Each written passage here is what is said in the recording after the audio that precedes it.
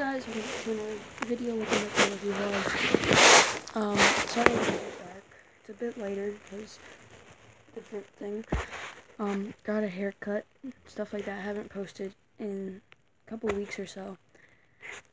This video, I think you can tell, it's gonna be about my fidget toys. I know fidget toys and fidget spinners are outdated, but I actually use these to calm myself down when I'm at school. So, I don't use much fidget spinners, but I do use other things. So, first up, really a crappy fidget spinner I got like at Five Below. I had to change the thumb pads because they were something. It's kind of rusted. Still spins pretty good. Still spins good. It's almost the heaviest. I mean, it is one of the heaviest because it's got weights. But the other ones are like completely metal. This is plastic. And this one, I think it's already it has like a crack on it. So I don't use the spinners that much at school. And if I do, it's mostly like just like watching TV or something. Or a movie at school. And I'll spin it just like that. Second one, I would say this isn't exactly a fidget toy, but it's oven baked clay, because I used to sculpt. Well, I still do. I sculpt with clay, but I sometimes use it to play, calm myself down. It's pretty cool. I like how it feels. It kind of like keeps its position. Putty kind of melts after a while. Well, not melts, but you know. So, I'm thinking that this is actually one of the best, not one of the best, but one of the second best things that are on.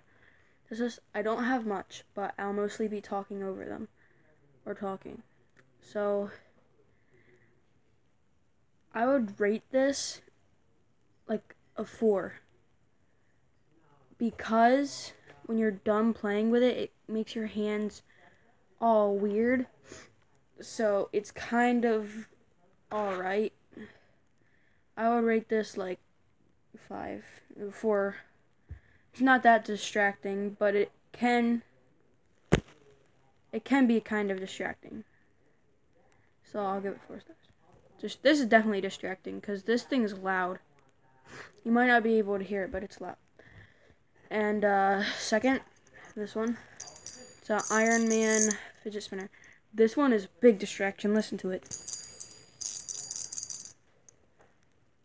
And here's my worst one. It's super crappy. Doesn't even spin. That's how fast it spins. Like, I can't make it go. That's good. In time to my favorite. I'm kind of speeding through these because my tablet is dying. Is my Lego Infinity Cube. I made this Infinity Cube, and I use this one the most. I just made it, and I've been fidgeting with it all day long because it actually really is a good fidget toy.